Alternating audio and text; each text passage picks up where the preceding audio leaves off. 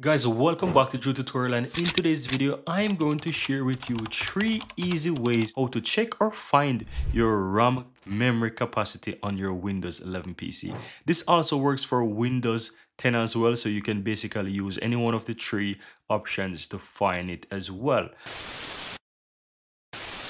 Now, the first way I want to share with you guys, simply right click on the Windows icon on your taskbar and you will find Task Manager. So you can click on Task Manager, guys, and if you click on Performance, it will take you right here to where you will find your memory. So you can simply go ahead and click on memory here, and here you can see the memory on what you have. That's the RAM. As you can see towards your upper right hand side, I have 8 GB of RAM, right? So that's one way you can see it. You can also right click again on your Windows icon on your taskbar, click on settings, and once you're inside settings, click on system, then scroll all the way down, guys, to where you find about, and here on the install RAM, you will see how much RAM you have. And of course, it shows you how much of that RAM is usable, so you know how much of it out of the 8 GB or how much it's showing for you that it's currently using. So that's the second way. And the final way is another interesting one that gives you quite a lot of information about your computer.